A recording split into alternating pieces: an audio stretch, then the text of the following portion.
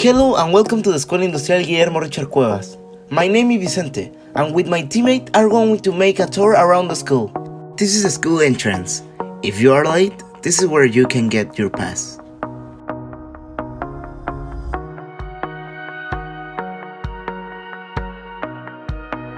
This is the library, where students go to read books and make tasks.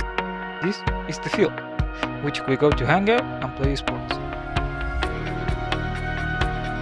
This place is the computer lab, and here the students go to surf on the internet. And here is the chemistry lab, where students come to make experiments. This is the dining room. We go here to have breakfast and lunch.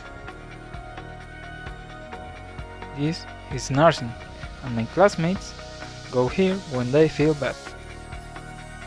Well, here the students get together to learn thanks to our teacher. This is the electricity workshop.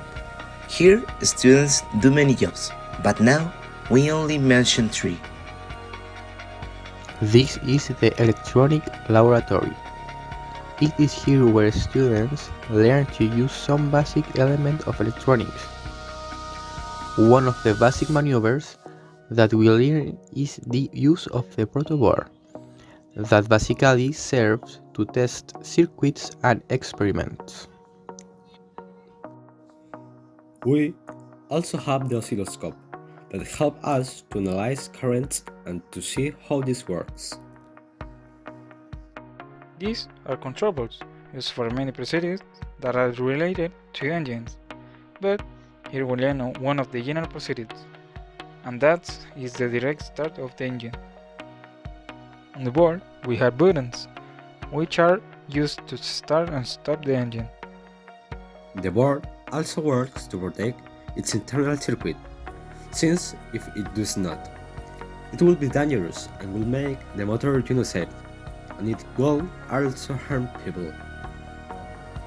In this place, the probe use wide the knowledge and sufficient materials to carry out various installations. One of them is home installation, that thanks to the wooden panels that are used to simulate various types of circuits, such as 912 or 1K circuit, 915 or double K, and 924 or Korean installation. Well, that was all for this time. I hope you like our workshop and our school in general. We hope to see you soon. Bye.